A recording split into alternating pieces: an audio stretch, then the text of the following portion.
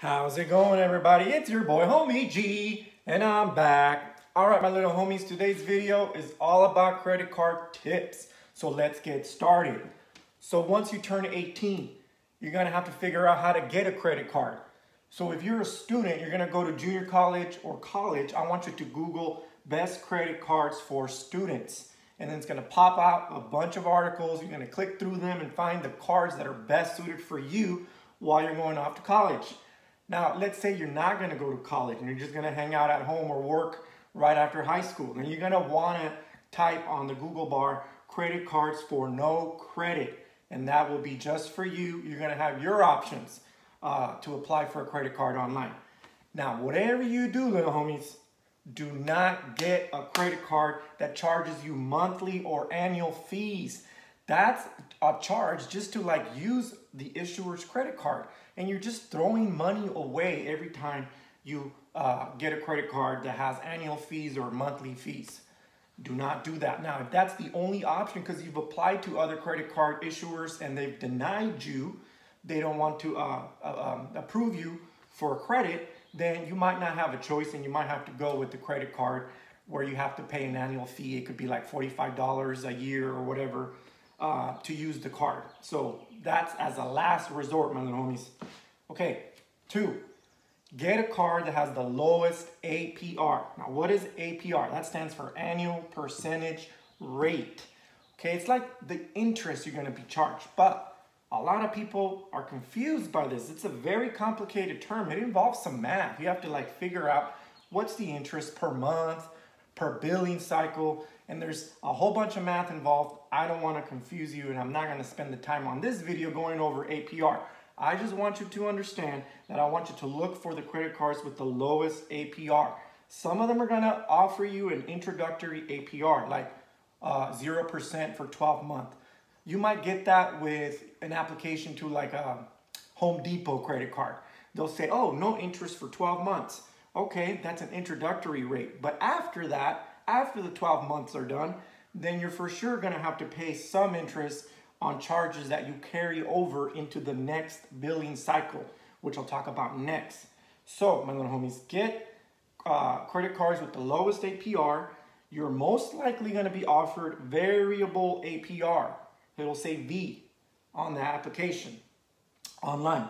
And you'll see that sometimes they'll offer you the actual variance from 17 to 25%. This is just an example, but it'll tell you how low it will go and how high it will be. So that's okay.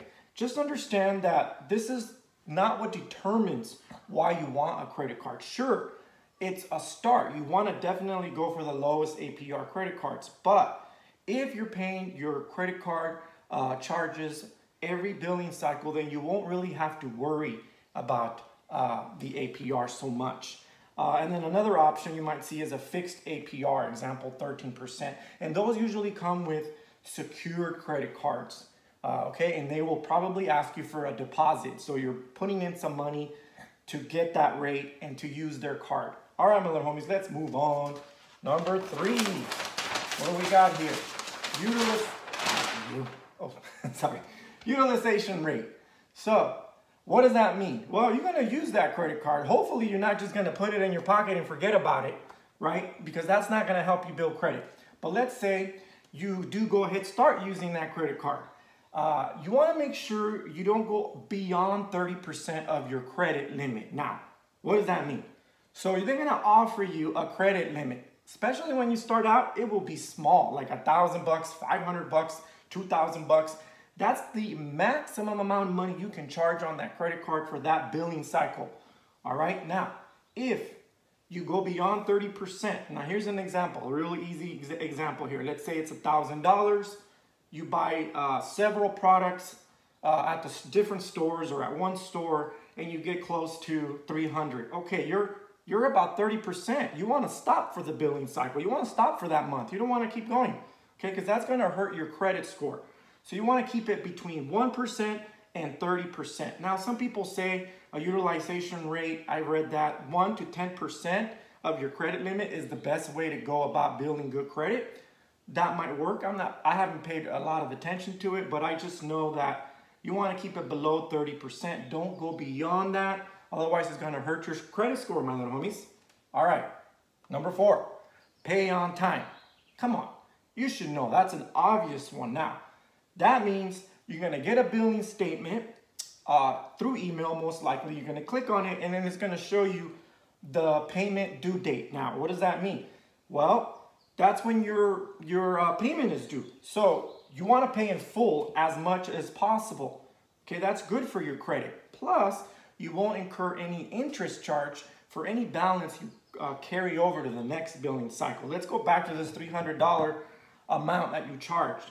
So let's say now you have your payment due and you're going to pay some amount. If you pay 50%, $150, you're going to carry that $150 that you didn't pay into the next billing cycle. And then, of course, you're going to have some interest on that $150 because of your APR, which we talked about. You're going to also be given options. So it's going to say statement balance. A lot of people get confused by that. What does that mean, statement balance? That's the amount of money you have for that statement, for that billing cycle, how much you've charged for that 28 to 31 day period. Okay, but what if you use your credit card in the next billing cycle? Well, that's your current balance. That's how much you owe on the spot. And then lastly, you also have an option that says minimum payment.